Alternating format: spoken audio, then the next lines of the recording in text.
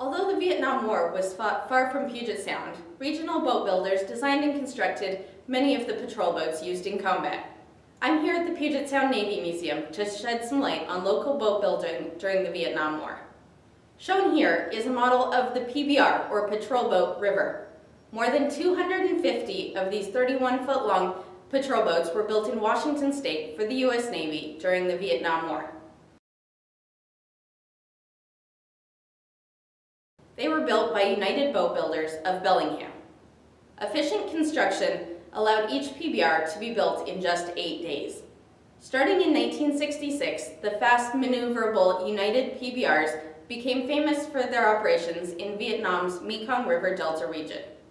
These small, speedy fiberglass patrol boats were designed for use in shallow waters, like Vietnam's deltas and inland rivers. They could operate in just a few feet of water.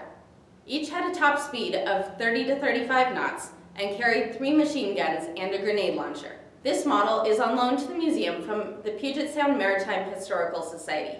It's on view in our exhibit, Patrol Boats on Puget Sound, through 2019.